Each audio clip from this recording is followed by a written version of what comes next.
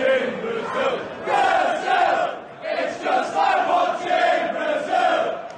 Guys, welcome back to Tykes TV. Thank you for joining as ever. And yes, as you can tell from the title, the Reds have made another signing in the transfer window. This one being goalkeeper Samuel Radlinger from Hanover 96, a former side that Daniel Stendel has managed. So it came through this morning on Twitter that there was going to be a signing. Now, not for 1 minute did I expect it to be another goalkeeper, with this lad being a goalkeeper, of course. 6'5", so large, very big. Apparently it's same height as Heinz Muller as well. If you remember Heinz Muller, if there's any Reds fans out there who does remember Heinz Muller, I certainly do. One of the best goalkeepers I've seen at Oatwell. 26 years of age. Now the 26 years of age thing struck me a little bit, because obviously the policy of us signing players under the age of 25, and then we signed this goalkeeper, that slightly puzzled me a little bit. But nevertheless, you know, he's here. So I think now, obviously with Davis going, we've brought in Brad Collins, and now this lad. That ultimately means there's going to be competition for places, because I think out of the two, I think Collins will be the one who starts, because I have looked at Radlinger's stats and the teams he's been at, and he has spent a majority of time, even though he has been at Hanover, but he has been out on loan quite a lot. So I can see Collins being the number one, and this lad ultimately being here to challenge him on that. Now, he is a lot taller than Brad Collins also, so that could also work in his favour. You never know. It's a good situation to be in, but also I look at it at the sense that he surely knows, or if he's done any research at all, knows that in the last week or so we've signed a goalkeeper who played regular football in England. So is he going to be signing on as, you know, the number one or whatever like that? That's how I would have looked at it, and I'm sure he would have also. Regarding Jack Walton, I think he will probably be sent out on loan now. Don't think he is quite ready for the step up to the Championship yet. He did make a couple of appearances for us a few years ago when we got relegated. I don't really want to reflect on that, but I think he will go out on loan. When he stepped in against, when he was needed in League One, I thought he did a really good job. Walsall in particular, I thought he was fantastic. But I think it would be the right idea to send Walton out on loan, get him that experience, get him, you know, used to first team football on a regular basis. And I think that with obviously this lad coming in, Samuel Radlinger, that gives him the opportunity now to go out on loan, of course. Now, it doesn't actually state the length of contract that he has been given. I'm going to assume it won't be 4 years or 3. I don't think. I'm going to put my mind on that. But from what he said, I'm from Austria, but the last 8 years I've been on my football journey. I was in Hanover, of course. Then last year I was away on loan in Norway, which was a good opportunity for me to play there. So it is always nice to see different countries, their cultures, and to be at nice football clubs like Barnsley now. So I'm very happy now to be in England and be playing for Barnsley.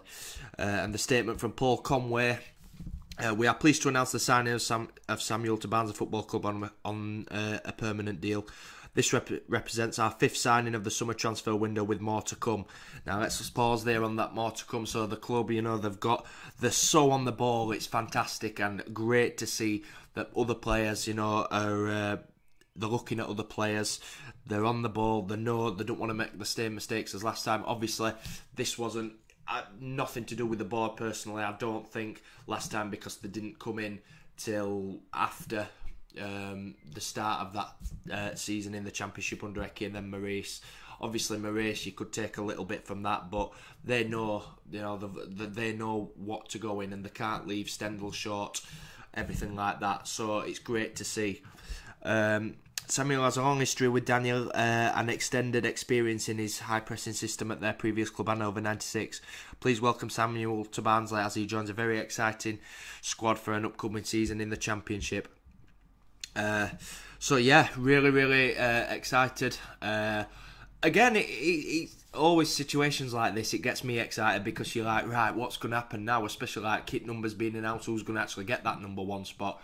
But like I said, I do firmly believe Brad Collins will be number one. I could be wrong, you know, and I'll admit if I'm wrong. But that's my personal view on that. But then again, could this lad be number one? He's a little bit older, got more experience in different countries, etc. Obviously, Brad Collins is English, so he's young and he's only really played in this country. But yeah, well, we'll wait and see, and it's a good situation to be in. Like that says, he knows the system of fast style play, so we'll wait and see what happens. But hey, I'll be behind him, whatever.